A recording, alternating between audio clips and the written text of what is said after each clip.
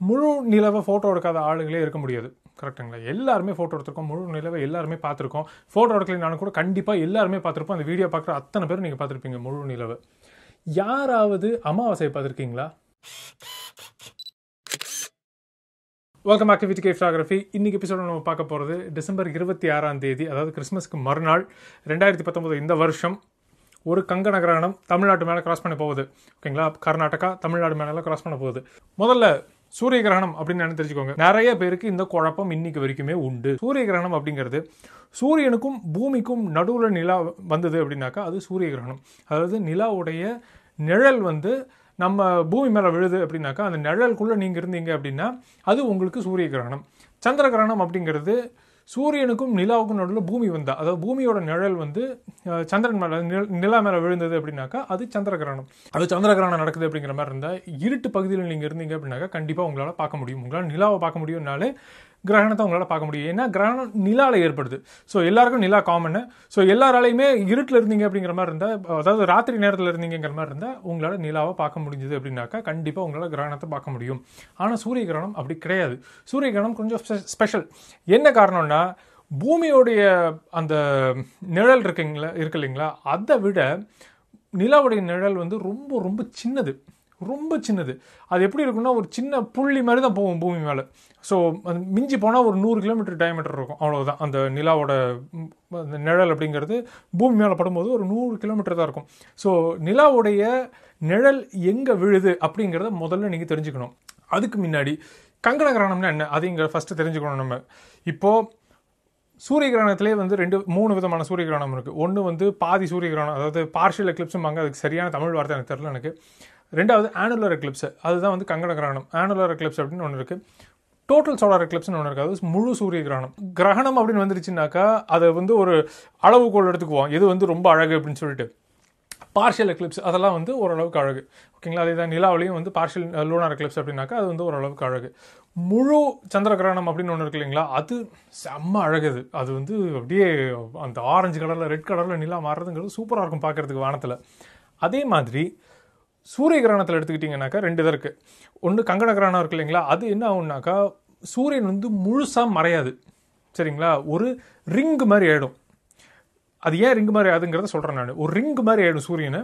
அதே முழு சூரிய கிரகணத்தில் சூரியனை சுத்தமாக மறைச்சிடும் நிலா. எனக்கு ரொம்ப எக்ஸைட்டடாக இருக்குது. ஏன்னா இது ஒரு கோர்வையாக வரமாட்டேங்குது. ஏன்னா அவ்வளோ விஷயங்கள் இருக்குது கிரகணத்தில். எனக்கு ரொம்ப பிடிச்ச டாப்பிக்கு. ஓகேங்களா? சரி, ஓகே. ஏன் முழுசாக சூரியன் மறைய மாட்டேங்குது அப்படின்னாக்கா நமக்கு எல்லாருக்கும் தெரியும் பூமியை நிலா சுற்றி சுற்றி வந்துக்கிட்டு இருக்குது அப்படின்ட்டு. அந்த சுற்றி வர்றது ஒரு வட்டப்பாதையில் வராமல் ஒரு நீள் வட்டத்தில் வரும் எக்லிப்ஸ். ஓகேங்களா? எக்லிப்ஸ் இல்லை, எலிப்டிக்கல் ஆர்பிட்டில் தான் வருவது. ஸோ எலிப்டிக்கல் ஆர்பிட்டில் வரும்போது சில நேரங்களில் நிலா பூமி கிட்ட இருக்கும், சில நேரங்களில் நிலா பூமியை விட்டு தூரமாக இருக்கும். இந்த பூமியை விட்டு தூரமாக இருக்கிற நேரத்தில் நிலா பூமிக்கும் சூரியனுக்கும் நடுவில் வந்தது அப்படின்னாக்கா நிலாவுடைய சைஸ் சூரியனை முழுசாக மறைக்கிற அளவுக்கு இருக்காது, ஏன்னா கொஞ்சம் தூரமாக இருக்குது. இதில் இன்னொரு சூப்பரான விஷயம் இருக்குது. இந்த அமைப்பு நம்ம சோலார் சிஸ்டம் எங்கேயுமே இந்த மாதிரி ஒரு அமைப்பு கிடையாது. அது என்னன்னா பூமியிலேருந்து நிலா எவ்வளோ தூரமோ அது மாதிரி 400 மடங்கு சூரியன் தூரம் பூமியிலேருந்து. சரிங்களா? அதே மாதிரி நிலாவை விட சூரியன் 400 மடங்கு பெருசு. அதனால் இந்த 400 கழிச்சுட்டு சூரியனும் நிலாவும் கிட்டத்தட்ட வானத்தில் ஒரே சைஸில் தான் தெரியும். அந்த டிஸ்டன்ஸ் கேன்சல் ஆகிடுச்சு அந்த இடத்துல. ஸோ அப்பேரண்ட் சைஸ்ன்னு சொல்லுவாங்க. அந்த அப்பேரண்ட் சைஸ் பார்த்தீங்கன்னாக்கா சூரியனுக்கும் நிலாவுக்கும் கிட்டத்தட்ட மேத்தமேட்டிக்கலாக எடுத்துக்கிட்டிங்க அப்படின்னாக்கா கொஞ்சம் ஏறக்குறைய இருக்கும் அது. ஆனால் கிட்டத்தட்ட 2 டிஸ்க்குமே ஒரே சைஸில் தான் இருக்கும். இது ஐடியல். இப்போது வட்டப்பாதை இல்லாமல் எலிப்டிக்கல் ஆர்பிட்னு சொன்னேன் இல்லைங்களா, அதில் சில நேரங்களில் நிலா கிட்ட இருக்கும், சில நேரங்களில் நிலா தூரமாக இருக்கும்னு சொன்னேன் இல்லைங்களா. அது நிலா கிட்ட இருக்கும்போது நிலாவுடைய சைஸ் இன்னும் ஜாஸ்தியாக இருக்கும். ஸோ சூரியனை விட நிலா சைஸ் ஜாஸ்தியாக இருக்கும். அந்த நேரத்தில் சூரியனை முழுசாக மறைச்சிடும் நிலா.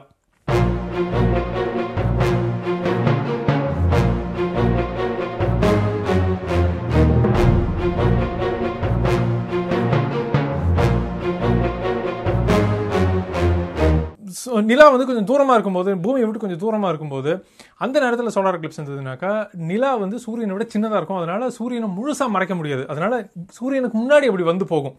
அதுதான் அதனால தான் அந்த ரிங் மாதிரி ஃபார்ம் ஆகும் வானத்தில். இப்போது அந்த ரிங் மாதிரி ஃபார்ம் ஆகுது இல்லைங்களா, அந்த சென்டரில் நிலா வருது இல்லைங்களா, அதுதான் அமாவாசை. வேற ஒன்றும் கிடையாது. இத்தனை நாள் நீங்கள் அமாவாசை ஒரு தடவை கூட ஃபோட்டோவோ இல்லை நேர்லையும் கூட பார்க்க முடியாமல் இருந்ததுக்கு முக்கியமான காரணம், எப்போவுமே பௌர்ணமி வந்து சூரியன் அஸ்தமிக்கும் போது உதிக்கும். அமாவாசை வந்து எப்போவுமே சூரியனோட தான் உதிக்கும். சரிங்களா? சூரியனோடனா சூரியனும் அப்படி சேர்ந்து வராது. ஆனால் ஒரு 5 நிமிஷம் 5-10 நிமிஷம் கேப்பில் அப்படி தான் உதிக்கும். அது ஒன்றா இது முன்னாடி அது பின்னாடி அப்படிங்கிற மாதிரி தான் உதிக்கும். ஸோ அமாவாசைங்கிறது எப்போவுமே வந்து சூரியனுடைய உதிக்கிறதுனால நம்ம அட்மாஸ்பியரில் அந்த சூரியனோட லைட் அவ்வளோ பயங்கரமாக ஸ்கேட்டர் ஆகிறதுனால, ஏற்கனவே நிலாவுக்கு அந்த பக்கம் தான் லைட் இருக்குங்கிறதுனால நம்மளால் நிலாவை பார்க்கவே முடியாது. அமாவாசைங்கிற ஒரு விஷயத்த நேரில் பார்க்கவே முடியாது. கிரகணத்தப்போ மட்டும்தான் பார்க்க முடியும் அமாவாசையை. ஓகேங்களா? அது ரொம்ப அற்புதமான விஷயம். ஸோ பௌர்ணமி என்னடா பெரிய பௌர்ணமி, அமாவாசை பார்த்துருக்கியா அப்படின்னு கேளுங்க யாராவது என்ன கேட்டாங்க அப்படின்னாக்கா. ஸோ அமாவாசைங்கிறது ரொம்ப ரொம்ப ஸ்பெஷல். அது வந்து நேரில் பார்க்குறது அவ்வளோ ஈஸி கிடையாது. அந்த இடத்துல நீங்கள் கரெக்டான நேரத்தில் கரெக்டான இடத்துல நீங்கள் இருக்கணும். அப்போ தான் எல்லா தருணங்கள்லாம் கரெக்டாக இருக்கணும் உங்களுக்கு. அப்போ தான் உங்களால் அமாவாசையை பார்க்க முடியும் நேரில். ஓகே, இது ஏன் அப்போ ஒவ்வொரு அமாவாசை அப்பவும் சோலார் எக்லிப்ஸ் வர மாட்டேங்குது அப்படின்னாக்கா, அதுவும் ஒரு சூப்பரான விஷயம். என்னென்னா, பூமி இதுதான் பூமின்னு வச்சுப்போம், இது நிலா, இதுதான் பூமின்னு வச்சுப்போம். ஸோ இவ்வளோ தூரம் தள்ளி வச்சுக்கிறேன் நான். ஸோ இது பூமி. நிலா பார்த்தீங்கன்னாக்கா இங்கேயும் இருக்கும். சூரியன் அங்கே இருக்குது அப்படின்னாக்கா வெளிச்சம் பட்டு நிழல் இந்த இடத்துல விழணும். இதுதான் நியாயம், கரெக்டாக. ஆனால் ஏன் விழ மாட்டேங்குது அப்படின்னா, ஆர்பிட்டல் பிளேன் ஒன்று இருக்குது. அதாவது சூரியனை வந்து பூமி சுற்றி வர்ற அந்த தட்டு இருக்கு இல்லைங்களா, அந்த பிளேன் இருக்கு இல்லைங்களா, அந்த பிளேனும் நிலா வந்து பூமியை சுற்றி வர்ற அந்த தட்டு இருக்கு இல்லைங்களா, அந்த பிளேனும் 5 டிகிரி டில்ட்டாக இருக்குது. இந்த 5 டிகிரி டில்ட்டாக இருக்கிறதுனால, இந்த டிஸ்டன்ஸும் ஜாஸ்தியாக இருக்கிறதுனால, நிலாவுடைய நிழல் ரொம்ப சின்னதுங்கிறதுனால, இந்த டிஸ்டன்ஸில் இருக்கும்போது நிலாவுடைய நிழல் வந்து ஒன்றா பூமிக்கு மேலே இல்லாட்டி கீழே இல்லாட்டி சைடில் எங்கேயாவது இருக்கும். அது ஒவ்வொரு அமாவாசை போகும். இது எப்போல்லாம் சேரும் அப்படின்னாக்கா, இந்த நோடல் பாயிண்ட்ஸ்னு சொல்லுவாங்க. அது வந்து இந்த 2 பிளேனும் இந்த 2 ஆர்பிட்டல் பிளேன்ஸும் வந்து சேர்ற இடம் வந்து நோடல் பாயிண்ட்ஸ். அந்த நேரத்தில் பூமிக்கும் சூரியனுக்கும் நடுவில் நிலா வந்ததுனாக்கா 100% நிலாவுடைய நிழல் இது மேலே தான் வரும், பூமி மேலே தான் வரும். ஸோ இது வந்து 18 மாதத்துக்கு ஒரு தடவை தான் நடக்கும். ஸோ இது வந்து ஒரு எக்லிப்ஸ் சீசன் சொல்லுவாங்க. இதை இதுக்கு நடுவில் சாரோ சைக்கிள்ஸ் அது இதுன்னு ஏகப்பட்ட விஷயங்கள் இருக்குது எக்லிப்ஸில். அதெல்லாம் வந்து இப்போ சொல்லிட்டு இருந்தேன்னாக்கா மெமரி கார்டெலாம் தீந்துரும், உங்களுக்கு இன்டர்நெட் தீந்துரும், அந்த அளவுக்கு வேண்டாம் நமக்கு. ஸோ நிழல் ஏன் பூமி மேலே அப்பப்போ தான் விழுது அப்படின்னாக்கா இதுதான் முக்கியமான காரணம். சரி, ஓகே, அதோடு நிறுத்திக்குவோம். நம்ம அதுக்கு மேலே வளர்க்க வேண்டாம். இப்போது திரும்பவும் நிலாவுடைய ஆர்பிட்டல் பாத் வந்து எலிப்டிக்கல் பாத், கரெக்டுங்களா? அதனால என்ன ஆகும்னா, இந்த நிழல் வந்து எப்படி இருக்கும்னாக்கா ஒரு கோன் ஷேப்பில் இருக்கும். ஓகே, ஒரு கோன் வந்து அப்படி கூர்மையாக போய் முடியும் இல்லைங்களா, அந்த கோன் ஷேப்பில் இருக்கும். அந்த கோன் ஷேப் வந்து பூமி மேலே பட்டுது அப்படின்னாக்கா அது டோட்டல் சோலார் எக்லிப்ஸ். ஏன்னா நிலா வந்து பெருசாக இருக்கும், அதாவது சூரியனோட பெருசாக இருக்கும், கண்டிப்பாக மறைச்சிடும் அது. ஆனால் சூரியனோட சின்னதாக இருக்கிற நேரத்தில் என்ன ஆகும்னாக்கா அந்த நிழல் வந்து டைரெக்டாக பூமி மேலே படாது. அதுக்கு பேர் ஆண்டம்பிரான்னு சொல்லுவாங்க. அம்ப்ரா, ஆண்டம்பிரா, பெனம்பிரா, இது மூணும் வந்து இப்போ சொல்லணும், ஒரு ஃப்ளோ வரமாட்டேங்குது. ஆனால் இதெல்லாம் இன்ஃபர்மேஷன் கேதர் பண்ணி வச்சுக்கோங்க. டிசம்பர் 26 ரெடி ஆகுங்க ஃபர்ஸ்ட், ஓகேவா? அம்ப்ரா அப்படிங்கிறது வந்து ரொம்ப இருட்டான நிழல் பகுதி. அதுதான் ரொம்ப கோரான நிழல் பகுதி இருக்கு இல்லைங்களா, அதுதான் வந்து அம்ப்ரா. பெனம்பிராங்கிறது வந்து ஒரு மாதிரி டல்லாக இருக்கும். அந்த கேண்டில் ஒன்று பற்ற வச்சு பார்த்தீங்கன்னா தெரியும், நம்ம வீட்டிலேயே கேண்டில் பற்ற வச்சுட்டு கரண்ட் போச்சுனாக்கா கேண்டில் பற்ற வச்சுட்டு சும்மா கை வச்சு விளையாடிட்டு இருந்தீங்க அப்படின்னாக்கா ஒரு பெரிய நிழல் ஒன்று விடும். அதுக்குள்ளே ஒரு ஷார்ப்பாக ஒரு இருட்டாக ஒரு நிழல் விடும். அந்த இருட்டாக விழுற நிழல் தான் வந்து அம்ப்ரா. வெளியில் விழுற பெரிய நிழல் வந்து பெனம்பிரா. ஸோ பெனம்பிராவில் நீங்கள் இருந்தீங்க அப்படின்னாக்கா பார்ஷியல் எக்லிப்ஸ் தான் உங்களால் பார்க்க முடியும். அம்ப்ராக்குள்ளே இருந்தீங்கன்னாக்கா டோட்டல் சோலார் எக்லிப்ஸ் பார்க்க முடியும். ஆண்டம்பிராவில் இருந்தீங்க அப்படின்னாக்கா ஆனுலர் எக்லிப்ஸ் தான் பார்க்க முடியும். ஸோ இந்த டிசம்பர் 26 நமக்கு பூமி மேலே விழுறது வந்து ஆண்டம்பிரா. ஸோ ஆனுலர் எக்லிப்ஸ் தான் நம்மளால் பார்க்க முடியும். நிறைய பேசிட்டோம், எக்லிப்ஸை பற்றி நிறைய பேசிட்டோம். இந்த எக்லிப்ஸ் எப்படி ஃபோட்டோ எடுக்கிறது? ஓகே, V2K ஃபோட்டோகிராஃபி சேனலில் ஃபோட்டோ எடுக்கிறது பற்றி தான் பேசி ஆகணும் நம்ம. ஃபர்ஸ்ட் ஆஃப் ஆல் ஃபோட்டோ எடுக்கணும் அப்படிங்கிறது ரொம்ப ஈஸி. டோட்டல் சோலார் எக்லிப்ஸை ஃபோட்டோ எடுக்கிறது தான் கஷ்டம். இந்த எக்லிப்ஸை ஃபோட்டோ எடுக்கிறது ரொம்ப ரொம்ப ஈஸி. அதுக்கு தேவையான விஷயங்கள் ஏதோ ஒரு கேமரா, ஒரு பிரச்சனையும் கிடையாது. ஏதோ ஒரு கேமரா வச்சுக்கோங்க, ஒன்றும் ப்ராப்ளம் இல்லை. கிராப் பாடியாக இருந்தாலும் சரி, கிராப் பாடியாக இருந்தால் இன்னும் விசேஷம். ஏன்னா உங்களுக்கு இன்னும் ரீச் ஜாஸ்தியாக கிடைக்கும். ஜூம் லென்ஸு கண்டிப்பாக வேணும் அதுக்கு. ஏன்னா வைட் ஆங்கிளில் போட்டிங்க அப்படின்னாக்கா சூரியன் வந்து ஒரு ரிங் மாதிரி தெரியும் சொன்னேன் இல்லைங்களா, இருட்டாகும். நீங்கள் நிற்கிற இடம்லாம் இருட்டாகும். ஆனாலும் அந்த வெளிச்சம் ரொம்ப ஜாஸ்தியாக இருக்கும். அந்த ரிங்கு வந்து சூரியனுடைய ஒரிஜினல் வெளிச்சம் தான் அந்த ரிங்கும். ஸோ கேமரா சும்மாவெல்லாம் உங்களால் எடுக்கவே முடியாது. அது வைட் ஆங்கிள்லாம் போட்டிங்கனாக்கா ஒன்றுமே தெரியாது. சும்மா அப்படியே நார்மல் சூரியன் எடுத்த மாதிரி தான் இருக்கும். உங்களுக்கு வித்தியாசமாக தெரியாது உங்களுக்கு. ஸோ ஜூம் லென்ஸ் கண்டிப்பாக வேணும். அந்த சூரியனோட டிஸ்கை நல்லா ப்ராப்பராக எடுக்க முடியணும் அப்படின்னாக்கா நிச்சயமாக ஒரு 300 mm உங்களுக்கு ஒரு நல்ல லென்ஸ் வேணும் உங்களுக்கு. ஸோ 300 mm லென்ஸ் உங்கள் கையில் இருந்தது அப்படின்னாக்கா பெஸ்ட்டு. 300 mm லென்ஸ் ஓகே என்கிட்ட இருக்குது அப்படின்னு சொல்லிட்டு கொண்டு போய் சூரியன் முன்னாடி நீட்டிடாதீங்க. லென்ஸ் பொசுங்கிடும். லென்ஸில் சென்சர் பொசுங்கிடும். ஏன்னா லென்ஸ் நம்ம சின்ன வயசில் விளையாடி பண்ணுறீங்களா, தீக்குச்சியை வந்து லென்ஸை வச்சே பற்ற வைப்போம் தெரியுங்களா, சூரிய வெளிச்சத்தை வச்சு. அதே தான் இதுவும். சூரியனை ஃபுல்லாக ஜூம்லாம் பண்ணி வச்சுட்டு நீங்கள் எந்த ஃபில்டர் எதுவுமே போடல அப்படின்னாக்கா அது அப்படியே ஒரு சின்ன பாயிண்ட் மாதிரி வந்து அந்த சூடு அப்படியே சென்சரில் தான் இறங்கும், அப்படியே பொசுங்கிடுவாங்க சென்சர். ஸோ ரொம்ப ரொம்ப முக்கியமான விஷயம், இந்த மாதிரி ஒரு சோலார் ஃபிலிம் நீங்கள் வாங்கியே ஆகணும். சரிங்களா? ஃபோட்டோ நீங்கள் சூரியனை ஃபோட்டோ எடுக்கிறீங்க அப்படின்னாக்கா இது இல்லாமல் நீங்கள் ஃபோட்டோ எடுக்கக்கூடாது, பொசுங்கி போயிடும் கேமரா. அதனால தயவு செஞ்சு இது வச்சுக்கோங்க, இது ரொம்ப ரொம்ப இம்பார்ட்டன்ட்டு. ஸோ சோலார் எக்லிப்ஸ் நீங்கள் ஃபோட்டோ எடுக்கணும் அப்படின்னாக்கா நிச்சயமாக இது உங்கள் கையில் இருந்தே ஆகணும். இதை வந்து லென்ஸுக்கு முன்னாடி மாட்டுங்க, லென்ஸுக்கு பின்னாடி எதுவும் மாட்ட வேண்டாம், லென்ஸுக்கு முன்னாடி இதை ஒட்டிடுங்க. அது ரொம்ப ரொம்ப முக்கியம். ஏன்னா வரும்போதே வந்து லைட்டை கட் பண்ணணும். இது லைட் எவ்வளோ கட் பண்ணணும்னாக்கா 1,00,000ல் 1 பங்கு தான் அது லைட்டு உள்ளே விடும். ஸோ இந்த ஃபிலிம் வழியாக நீங்கள் சூரியனை பார்த்தீங்க அப்படின்னா எப்படி இருக்கும்னா ஆரஞ்சு கலர் டிஸ்க்கு தான் தெரியும் நமக்கு. அவ்வளோ லைட்டை கட் பண்ணிவிடும் இந்த ஃபில்டர். ஸோ தயவு செஞ்சு இந்த ஃபில்டர் ரொம்ப ரொம்ப முக்கியம், ரொம்ப ரொம்ப முக்கியம். இந்த ஃபில்டரை முன்னாடி லென்ஸ் முன்னாடி மாட்டுங்க. இல்லாட்டி நீங்கள் ஃபோட்டோ எடுக்காதீங்க, ஒன்றும் தப்பு இல்லை, அப்படியே பாருங்க, எக்லிப்ஸை பார்த்து என்ஜாய் பண்ணுங்க, அதுதான் முக்கியம். ஸோ எக்லிப்ஸ் வந்து என்ஜாய் பண்ண வேண்டிய விஷயம். அது டேட்டா கலெக்ட் பண்ணுறதுக்கெல்லாம் 1008 சயின்டிஸ்ட் இருக்காங்க உலகத்தை சுற்றி, அதெல்லாம் நமக்கு முக்கியம் இல்லை. நம்ம ஃபோட்டோ எடுக்கிறதுக்கு முக்கியமே கிடையாது. நேரில் பார்த்து என்ஜாய் பண்ணுங்க ஃபர்ஸ்ட் எக்லிப்ஸை. ஓகேங்களா? நேரில் பார்க்குறேன்னு சொல்லிட்டு அதுவும் வெறுங்கண்ணில் பார்த்துட்டு இருக்கக்கூடாது. இந்த மாதிரி எக்லிப்ஸ் கிளாஸஸ் கிடைக்கும். ஸோ எக்லிப்ஸ் கிளாஸஸை கண்டிப்பாக போட்டுக்கோங்க. இப்படி போட்டு பார்த்தீங்கன்னாக்கா ஒன்றும் தெரியாது உங்களுக்கு. ஏன்னா இதுவும் இந்த ஃபில்ம் மாதிரியே தான் 1,00,000ல் 1 பங்கு தான் வந்து இந்த லைட்டு உள்ள அளவு பண்ணும் இந்த ஃபில்டர். ஸோ இதை வச்சு நீங்கள் சூரியனை பார்த்தீங்க அப்படின்னாக்கா அழகாக ஆரஞ்சு டிஸ்கில் தெரியும். அது ஆனுவல் எக்லிப்ஸ் வரும்போது அழகாக அப்படியே கோல்டன் ரிங் மாதிரி தெரியும் உங்களுக்கு. ஸோ வானத்திலேயே ஒரு ரிங் மாதிரி தெரியும், ரொம்ப அழகாக இருக்கும் பார்க்குறதுக்கு. ஸோ தயவு செஞ்சு இந்த எக்லிப்ஸை கண்டிப்பாக மிஸ் பண்ணிடாதீங்க. ஓகே, நான் நிற்கிற இடத்துல இருந்து இந்த எக்லிப்ஸை எத்தனை நேரம் தெரியும், எப்படி தெரியும், அதெல்லாம் நீங்கள் தெரிஞ்சுக்கணும் அப்படின்னாக்கா அதுக்கு ஜாவியர் ஜூபியே அப்படின்னு சொல்லிட்டு ஒரு ஃப்ரெஞ்சு மேத்தமெட்டிஷனாக இல்லை ஒரு சயின்டிஸ்ட்னு நினைக்கிற ஒரு பயங்கரமான ஒரு எக்லிப்ஸ் வெறியர் அவர் மேப்ஸ், ஃப்ரீ மேப்ஸ் கொடுத்துருக்காரு நமக்கு கூகுள் மேப்ஸில். ஸோ ஃப்ரீ மேப்ஸ் இருக்குது, அந்த லிங்க் வந்து டிஸ்கிரிப்ஷனில் கொடுத்துருக்கேன் நான். அப்படியே கிளிக் பண்ணுங்கள், இந்த எக்லிப்ஸுக்கான மேப்பே ஓப்பன் ஆயிரும் உங்களுக்கு. ஸோ எக்லிப்ஸ் மேப் ஓப்பன் பண்ணதும் இப்படி இருக்கும். இது ஒரு கூகுள் மேப்ஸ் தான். அது ஃபஸ்ட்டு நான் போய் என்ன பண்ணுவேன்னா சேட்டலைட்லேருந்து மேப்புக்கு மாற்றிடுவேன். ஏன்னா சேட்டலைட் ரொம்ப கசகசன்னு இருக்கும், மேப்புக்கு மாற்றிடலாம். ஓகேங்களா? மேலேயே சர்ச் பாக்ஸ் இருக்குது, அங்கே போய் குனியமுத்தூர் எங்கள் ஊர் அப்படி தேடினோம்னாக்கா குனியமுத்தூரில் எப்போ எது நடக்க போகுது அப்படிங்கிறது தெரியுங்க. பார்த்தீங்கன்னா குனியமுத்தூர் வந்து அப்படியே இந்த முழு இருட்டுக்குள்ளே இருக்குது, அம்பராக்குள்ளே இருக்குது.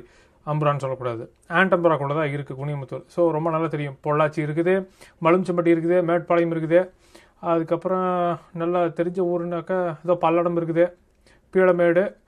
எங்கள் ஊர் குனியமுத்தூர் தமிழ்நாடு. Okay, super. இப்போது எங்கள் வீட்டுக்கிட்டேருந்து பார்த்தோன்னு வச்சுக்கோங்க, சும்மா அப்படி கிளிக் பண்ணுறேன் நான். இங்கே பார்த்தீங்கன்னாக்கா முக்கியமாக 5 விஷயம் இதில் இருக்குங்க. இது C1, C2, maths, C3, C4. இந்த C1 அப்படிங்கிறது வந்து நிலா அந்த சூரியனுடைய டிஸ்க லைட்டை தொடுது இல்லைங்களா, அது வந்து C1. C2ங்கிறது நிலா முழுசாக சூரியனுக்குள்ளே வந்துடுது இல்லைங்களா, அப்போ அந்த எட்ஜு தொடும்போது அது C2. மேக்ஸுங்கிறது வந்து கரெக்டாக சென்டரில் வரும்போது அது மேக்ஸுங்க. அதே மாதிரி C3ங்கிறது சூரியனோட அடுத்த இன்னொரு சைடு டிஸ்க் லைட்டை தொடுது இல்லைங்களா, அது C3ங்க. அப்புறம் C4ங்கிறது முழுசாக நிலா வெளில போகிறதுங்கிறது C4ங்க. இதில் டைமிங் பார்த்துக்கோங்க. எங்கள் குனியமுத்தூர்லேருந்து பார்த்தீங்கன்னாக்கா 2 நிமிஷம் 58 செகண்டு நீங்கள் கிரகணத்தை பார்க்கலாங்க. சரிங்களா? 2 நிமிஷம் 58 செகண்டு. எந்த ஆங்கிளில் எப்படி பார்க்கணும் அப்படின்னாக்கா ஆல்டிடியூடு 18.6 இருக்குது. முதல்ல டைமிங் தெரிஞ்சுக்கோ. நம்ம டைம் வந்து 2:36 போட்டிருக்கு இல்லைங்களா, இது வந்து GMT. ஸோ UTC டைமில் இருக்குதுங்க. இதுலேருந்து 5.5 மணி நேரம் சேர்த்துக்கணும்.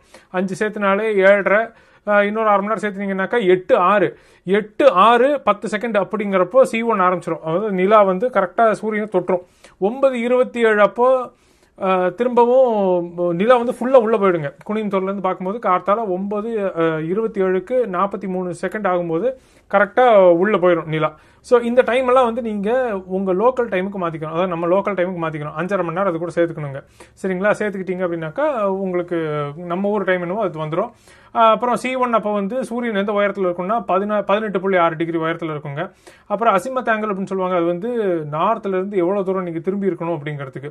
ஸோ நார்த்துலேருந்து 119.4 டிகிரி திரும்பி இருந்தீங்கன்னாக்கா அந்த இடத்துல சூரியன் இருக்கும். சரி, வானத்தில் சூரியனை கண்டுபிடிக்கிறது ஒரு பெரிய விஷயம் இல்லை, இருந்தாலும் சொல்கிறேன். இதெல்லாம் வந்து ஏற்கனவே கால்குலேட் பண்ணி வச்சிருக்கிற விஷயங்கள். இதெல்லாம் அந்த நீல கோட் இருக்கு இல்லைங்களா நடுவில், அந்த கோட்டு மேலே இருந்தீங்கன்னாக்கா மேக்ஸிமம் பார்க்கலாம் நீங்கள் 3 நிமிஷம் 13 செகண்ட் பார்க்கலாம். நீங்கள் இந்த நீல கோட்டில் எங்கே இருந்தீங்கனாலும் அதிகமாக அந்த இடத்துல தெரியும். நீல கோட்டை விட்டு நீங்கள் மேலேயோ கீழே இறங்குனீங்கன்னாக்கா இறங்க உங்களுக்கு அதிக நேரம் கிரகணம் இருக்காதுங்க, கம்மியாகிட்டே வரும் உங்களுக்கு. ஸோ இந்த இன்ஃபர்மேஷன் ரொம்ப ரொம்ப முக்கியங்க. So C1, C2, maths, C3, C4 இந்த C2 மேக்ஸ் C3 இதுதான் ரொம்ப ரொம்ப முக்கியங்க. இது வந்து ஒரு 3 நிமிஷத்துல முடிஞ்சு போயிடும். இதுக்கு ப்ராப்பரா பிளான் பண்ணிட்டு போய் நில்லுங்க. முழுசா கிரகணம் ஆரம்பத்துல இருந்து பார்க்கணும் அப்படிங்கிற மாதிரி இருந்தீங்கன்னாக்கா இந்த டைம் C1 டைமும் C4 டைமையும் நோட் பண்ணி வச்சுக்கோங்க. இந்த டைம்ல நீங்க கொஞ்சம் ஃப்ரீ ஆயிக்கோங்க. ஸோ உங்க ஏரியா என்ன ஏது அப்படிங்கறத நீங்க எங்க இருந்து பார்க்க போறீங்க அப்படிங்கறதெல்லாம் நீங்க வந்து முடிவு பண்ணிக்கலாங்க. சரிங்களா? ஒரு 2-3 நாளைக்கு முன்னாடி அப்படியே எல்லாத்தையும் பார்த்து வச்சுக்கோங்க. இந்த 2-3 நாளைக்கு முன்னாடி நம்ம ஊர்லயே பேசிக்கிறேன். நான் கோயம்புத்தூர்னதுமே மாறிடும் நமக்கு பாஷையை. 2-3 நாளைக்கு முன்னாடி பார்த்துக்கணும்னு சொன்னதான் ஞாபகம் வருது. வெதர் செக் பண்ணிக்கிட்டே இருங்க. மேகமூட்டம் இருக்கக்கூடாது, அதுதான் முக்கியம். மேகமூட்டம் சூரியனை பார்க்க முடியாது. ஸோ மேகமூட்டம் இல்லாத இடமா பார்த்துக்கிட்டே இருங்க. எல்லா இடத்துல இருந்து உங்களால் பார்க்க முடியாது. முழுசா பார்க்கணும்னாக்கா தமிழ்நாட்டில இருந்து எங்க வேணாலும் பார்க்கலாம் நீங்க கிரகணத்தை. ஆனால் எல்லாம் பாதியாக தான் தெரியும். ஊட்டி, கோயம்புத்தூர், திருப்பூர், அப்புறம் அந்த காரமடை, அந்த மாதிரி இந்த ஏரியா, அந்த மதுரை கிட்ட வரைக்கும் வருது நிழல். கிட்ட இருக்குதே பார்த்தா போதுமே அப்படின்னு நினைச்சீங்கன்னா இருக்காது. இது அப்படியே ஒரு ரிங்கு தெரியாது உங்களுக்கு. ஒரு என்ன இந்த 3ஆம் பிற மாதிரி தெரியல, 2ஆம் பிற மாதிரி தெரியும் உங்களுக்கு சூரியன். அது வேண்டாம். ரிங்கு பார்க்கணும் அப்படின்னாக்கா இந்த கோட்டுக்குள்ள நீங்க வரணும். இது ஒரு நீளமான வீடியோ தான். இது என்னால் முடிஞ்ச அளவுக்கு எல்லா இன்ஃபர்மேஷனும் கொடுத்துட்டு இருக்கேன் நான். இது போக இன்னும் நிறைய இன்ஃபர்மேஷன் இருக்கு. ஆனால் சும்மா பார்க்கறதுக்கு இல்லை சும்மா ஃபோட்டோ எடுக்கிறதுக்கு இது தாராளமாக போகிறோம். இதே டோட்டல் சோலார் எக்லிப்ஸ்னாக்கா இங்கே விஷயமே வேற. ஏன்னா அது ஃபோட்டோ எடுக்கிறது அவ்வளோ சாதாரண விஷயம் கிடையாது அது. ஆனால் ஆனுவலர் எக்லிப்ஸ் அப்படிங்கிறதுனால முதல்ல நீங்க சூரியனுக்கு என்ன செட்டிங்ஸ் வைக்கிறீங்களோ அதே செட்டிங்ஸ் தான் கிரகணம் முடிகிற வரைக்கும். ஏன்னா இந்த ஃபில்டர் வழியா தான் பார்க்க போறீங்க. சூரியனை அந்த ஆரஞ்சு கலர் சர்க்கிளா தான் பார்க்க போறீங்க நீங்க. அதனால ஒரு பிரச்சனையும் கிடையாது உங்களுக்கு. செட்டிங்ஸ் எல்லாம் எதுவுமே மாற்ற வேண்டியது இல்லை. செட்டிங்ஸ் ஞாபகம் வருது, சூரியனை ஃபோக்கஸ் பண்றது கொஞ்சம் கஷ்டமா இருக்க வாய்ப்பு இருக்கு. ஏன்னா இது வந்து சோலார் மினிமம்ல இருக்கும் நம்ம. அதனால சோலார் ஸ்பாட், சன் ஸ்பாட்ஸ்ன்னு சொல்லுவாங்க. சூரியன்ல அங்கங்க கருப்பு கலர்ல புள்ளியா இருக்கும். அதெல்லாம் வந்து இருக்கவே இருக்காது. அநேகமா சூரியன் வந்து பளிச்சுன்னு இருக்கும். அப்படியே வெறும் அப்படியே அந்த ஆரஞ்சு கலர்ல ஒரு தட்டு மாதிரி இருக்கும் சூரியன் பார்க்கறதுக்கு. அவ்வளவுதான். இது நடக்கும்போது சுத்தி சில விஷயங்கள் நடக்கும் நம்மளை சுத்தி. அதெல்லாத்தையும் கவனிங்க. சரிங்களா? வெயில் குறையும், டெம்பரேச்சர் அப்படியே கம்மியாகும். ஒரு 10 டிகிரிக்கு மேலே, 10 டிகிரியில 10 டிகிரிலேருந்து 15 டிகிரி வரைக்கும் கம்மியாகும் உங்களுக்கு. அந்த நிழலுக்குள்ள நீங்க வரப்போறீங்க அப்படிங்கிற மாதிரி இருந்தா, அதாவது அந்த ஆண்டம்பராக்குள்ள வரீங்க, அந்த ரிங்கு பார்க்குற இடத்துல நீங்கள் இருக்கீங்க அப்படிங்கிற மாதிரி இருந்தால் ஒரு 10-15 டிகிரி உங்களுக்கு வெயில் அப்படியே குறைஞ்சிரும். சில்லுன்னு ஆகிடும் அந்த இடமே. அது போக மரத்துக்கு கீழெல்லாம் நின்னீங்க அப்படின்னா அந்த மரத்தோட இலை இருக்கு இல்லைங்களா? ஆக்சுவலி இன்னொரு சூப்பரான பாயிண்ட் அது. இந்த மரத்தோட இலை இருக்கு இல்லைங்களா? அதெல்லாம் வந்து நிறைய கசகசன்னு இருக்கும் இல்லைங்களா? அந்த சின்ன சின்ன கேப் இருக்கு இல்லைங்களா? அதெல்லாம் வந்து பின் ஹோல் கேமராவாக வேலை செய்யும். பின் ஹோல் கேமரா ரொம்ப சூப்பரான ஒரு விஷயம் எக்லிப்ஸ் பார்க்கறதுக்கு. அது என்னங்கிற சொல்லிடுறேன் நான். பேச வந்துகிட்டே இருக்கு பார்த்தீங்களா? அதுதான் சொன்னேன் நான். இது ரொம்ப ரொம்ப முக்கியமான விஷயம், ரொம்ப சூப்பரான ஒரு விஷயம் எக்லிப்ஸ் அப்படிங்கிறது. ஸோ அந்த பின் ஹோல் கேமரா வழியாக பார்த்தீங்க அப்படின்னாக்கா சூரியனோட டிஸ்கை நீங்கள் அப்படியே பார்க்கலாம். ஓகேங்களா? இந்த மாதிரி ஃபில்டர் ஒன்றும் இல்லை அப்படிங்கிற மாதிரி இருந்தால், இல்லை பணம் செலவாகும், என்னால் இதெல்லாம் வாங்கிட்டு இருக்க முடியாது அப்படிங்கிற மாதிரி இருந்தால், ஒரு ஷூ அட்டடப்பா எடுத்துக்கோங்க. ஷூ எடுத்துக்கிட்டு ஒரு சைடு வெட்டிடுங்க. ஷூவை வெட்டிடாதீங்க, ஷூ அட்டடப்பாவை வெட்டிடுங்க.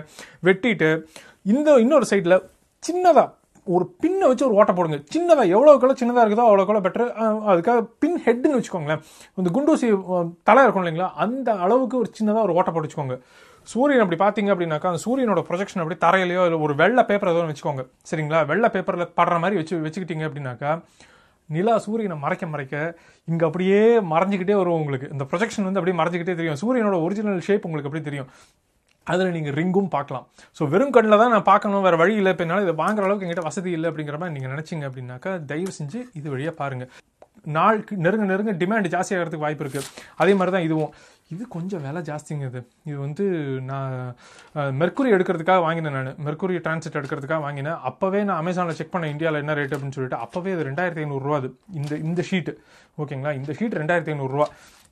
ஸோ கொஞ்சம் பார்த்துக்கோங்க. ஸோ சோலார் எக்லிப்ஸை ஃபோட்டோ எடுக்கிறது கொஞ்சம் செலவான விஷயந்தான்.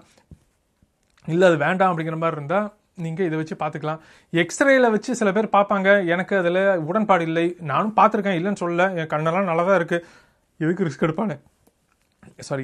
எடுப்பானே வேறு வழியே இல்லைனாக்கா அப்படி பார்த்துக்கோங்க. அப்படி பார்த்து எடுத்துக்கோங்க. ஓகேங்களா? அப்படியே முழு கிரகணத்தையும் பார்த்துட்டு இப்படி திரும்பினீங்கன்னா அப்புறம் இருட்டு தான் இருக்கும் உங்களுக்கு. அப்புறம் கண்ணே போயிடும்னு நினைக்கிறேன். அந்த மாதிரிலாம் பார்க்காதீங்க. கிளான்ஸாக பார்த்து எடுத்துக்கோங்க.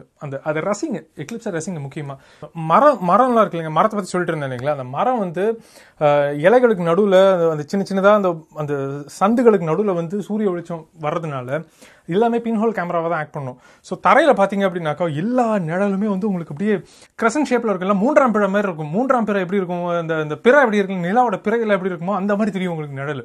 இதெல்லாம் ரசிங்க.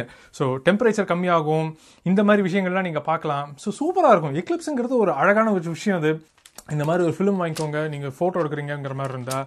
ஸோ இவ்வளோ தாங்க விஷயம், பெருசாக ஒன்றும் கிடையாது. செட்டிங்ஸ் எல்லாம் வந்து நீங்கள் அந்த நேரத்தில் பார்த்துக்கிறது தான். நீங்கள் செட்டிங்ஸ் வந்து சூரியனோட வெளிச்சம் என்னங்கிறத பொறுத்து தான் இருக்குது. சூரியனோட வெளிச்சம் ஒரே மாதிரி தான் இருக்கும். இது எனக்கு எப்படி கரெக்டாக சொல்கிறதுன்னு தெரியல, ஒவ்வொரு கேமராவுக்கு செட்டிங்ஸ் வேறு வேறு மாதிரி இருக்கும் அது.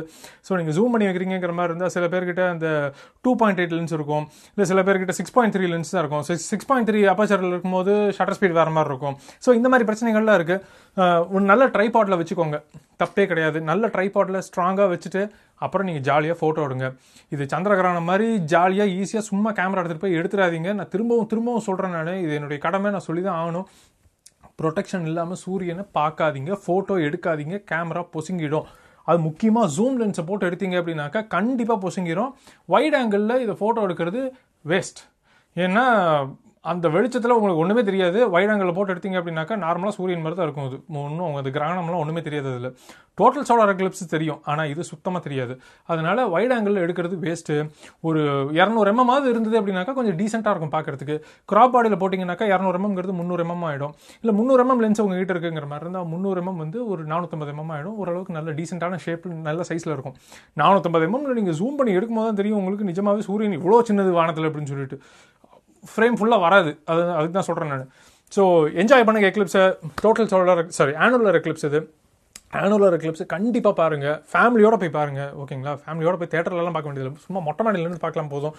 வெளியூரில் இருக்கீங்க அப்படிங்கிற மாதிரி இருந்தால் இப்போவே டிக்கெட்ஸ் எல்லாம் புக் பண்ணி வச்சுக்கிட்டு தயவு செஞ்சு அந்த நிழலுக்குள்ளே வாங்க.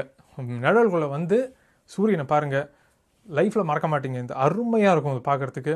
இது வந்து டோட்டல் சோலார் எக்லிப்ஸ் 2017 நடக்கும்போது நான் இந்த வேலையை பண்ணியிருக்கேன் நான். சரி, ஒருவேளை இங்கே மேகமூட்டமாக இருந்ததுனாக்கா கார் எடுத்துகிட்டு இன்னொரு பக்கம் போய்க்கலாம் அப்படின்னு சொல்லிட்டு. அந்த டெக்கால்ட்டி மெத்தட் நடக்கவே நடக்காது. பூமி மேலே நிலாவுடைய நிழல் வந்து ஒரு செகண்டுக்கு கிட்டத்தட்ட 1 கிலோமீட்டர் வேகத்தில் போயிட்டுருக்கும். ஓகேங்களா, ஒரு செகண்டுக்கு 1 கிலோமீட்டர், அவ்வளோ வேகத்தில் போயிட்டுருக்கோம். நம்மக்கிட்ட எந்த வண்டி இருக்குது 1 செகண்டுக்கு 1 கிலோமீட்டர் போகிற மாதிரி வண்டி? எதுவும் கிடையாது. சரி, 1 செகண்டுக்கு 1 கிலோமீட்டருங்கிறது புரியலையா? 1400 கிலோமீட்டர் 1 மணி நேரத்துக்கு, அவ்வளோ வேகத்தில் போகும் அது. ஸோ 1 மணி நேரத்துக்கு 1400 கிலோமீட்டர் வேகத்தில் உங்களால் வண்டி ஓட்ட முடியுமா? அந்த ஸ்பீடில் போயிட்டு இருக்கும் அது.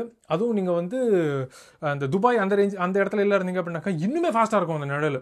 அதனால் இந்த துரத்தி பிடிக்கிற வேலையெல்லாம் ஆகவே ஆகாது.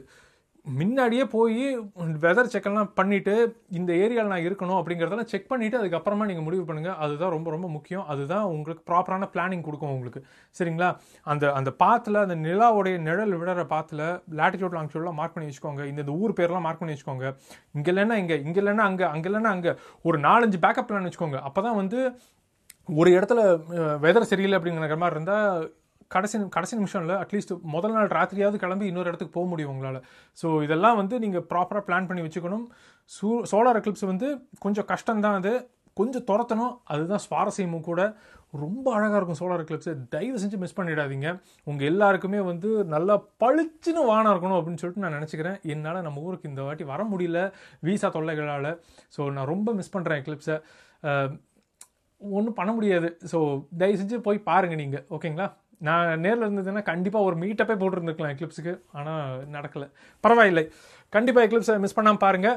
உங்களை நான் அடுத்த வீடியோவில் மீட் பண்ணுறேன். அது வரைக்கும் பாபாய். இந்த பூமியோட நிழலே வந்து அப்போ தான் பூமியோட நிழல் இல்லைடா, கரெக்டாக அந்த சூரியனுக்கு முன்னாடி அமாவாசை வருச்சு. கங்கண கிரகணம் தானே அது. 2019 அமாவாசை யாராவது ஃபோட்டோ எடுத்துருக்கீங்களா? அமாவாசை எப்படி இருக்கும்னு தெரியுமா? அமாவாசை யாராவது பார்த்துருக்கீங்களா?